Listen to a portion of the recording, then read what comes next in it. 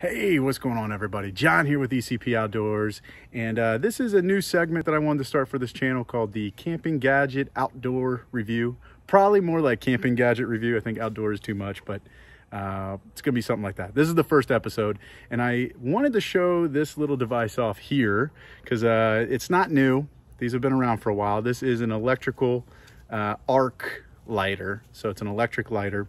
Again, not a new concept. These have been around for quite a while, but I recently stocked them in the store. We bought like a case of them to try them out, and I do think it has a purpose, and I do think it is something that you might want to consider keeping on you or putting in your survival bag, your camping bag, along with probably a regular lighter too. So anyway, let's pop it open so you can see how this thing works. So it's in a watertight case here. We're going to open that up, and you can see there's like two little prongs right there, and you have your button here on this side. I've already charged this one up, so it's ready to go. It does take a couple hours to get a full charge, but if I press it, you probably hear it. You probably can't see it, unfortunately. It's a little bright outside, but between these 2 points, there you go, you can kind of see a spark there. Between those 2 points is actually causing an arc, and if you put some tinder or something there in the middle, you're going to be able to catch a flame and start a fire. So a couple big pros to this. It is windproof, so even if it was super windy, which it isn't right now, it's incredibly hot, but if it was windy, this would still work.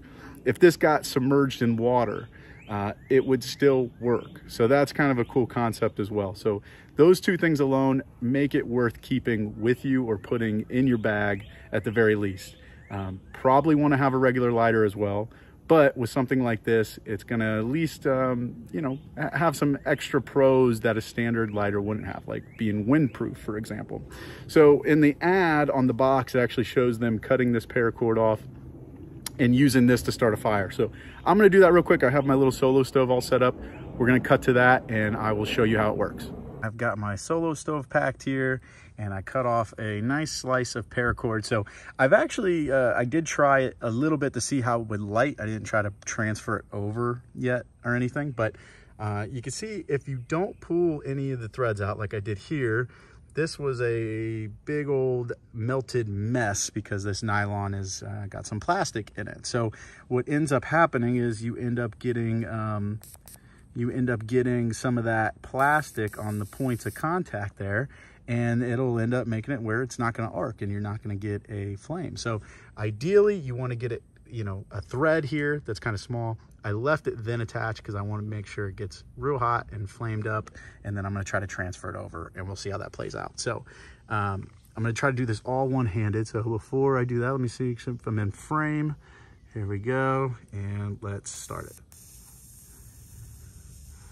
And you see we caught fire there, and let's see if we can pick that up. Okay, let's see, let's make sure it's still catching here. Oh, we might have smothered it out. Yeah, we definitely did. All right, hold on, take two. All right, attempt number 2. Let's go ahead and try to line that guy back up. Ready?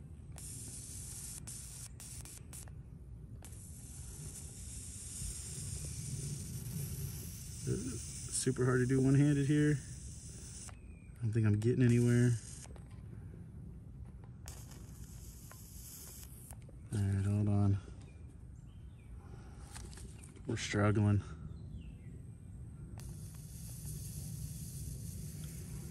All right, so these orange ones are not lighting it. All right, we're giving up on the paracord. We're gonna go right for the good stuff here. Hold on. All right, so I'm calling the paracord a bit of a fail. I mean, if that was the last two things I had was this and this paracord, I think we would make it work eventually. But I mean, it's just kind of turning into a plasticky melted goo. So what I did, I went and got some dryer lint. So this should do the trick. So here we go. Let's see, we're framed up here. All right, we got fire. Let's see if we can get it to kind of catch here a little bit. Oh, let's go ahead and drop that in, get a little bit more going on in there. And, you know, like I said, is it gonna replace your standard lighter? No. But should you have it? Maybe. It's debatable. I mean, I think it's cool. It's honestly a really cool concept. If you had like some sort of solar charger with you, you know, that you don't need any fuel.